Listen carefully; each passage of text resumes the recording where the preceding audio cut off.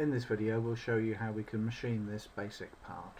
So we've imported the IGES file.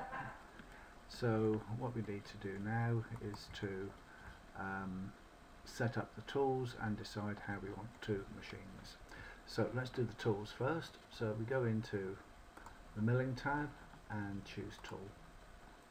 So we have tool number 1, offset registers for the radius, the length and so on, the type of tool it is, so let's choose an end mill, and the diameter. If we were using a bullnose tool then we could enter a corner radius, and if we were using a conical cutter we could enter the cutting edge angle. So as you click on each one of those input windows, the diagram there shows you what it's expecting. So that's defined the tool. If we click on the tool within the objects tree window, it highlights it. If we click somewhere else, it goes away.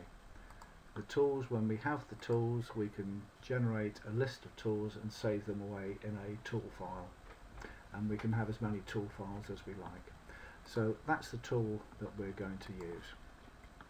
So the basic concept of 3D CAM is that it's based on solids and sketches. A sketch is a 2D shape that it can use for profiling and pocketing operations.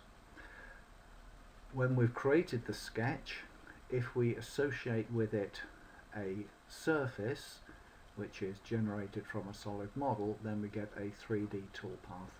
So to show you how this works, if I just go into the XY view and just create a rectangular shape. So that's created that as a sketch, and it draws it at Z0. So if I use the tool that we defined and we use that sketch, you'll see what happens. So we go into milling and we define a pocket, we set the step over, any material allowance that we need, starting place will be the boundary, and we'll have no surface, set up the depth and choose the sketch that we want to use. So if we do that, then it creates the toolpath based on the sketch only. So it's not taking into account the model.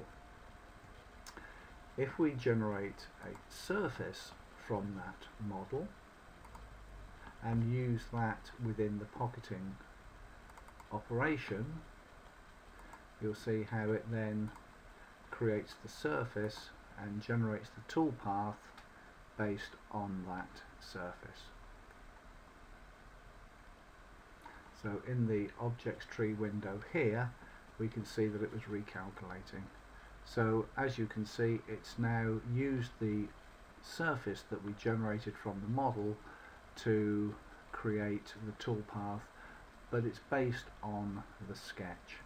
So we're always dealing with sketches which define the area to be machined, and then optionally we choose whether we want to use a surface which will generate a 3D toolpath on that sketch. So that's the basics of using 3D CAM. Subsequent videos will go into greater detail.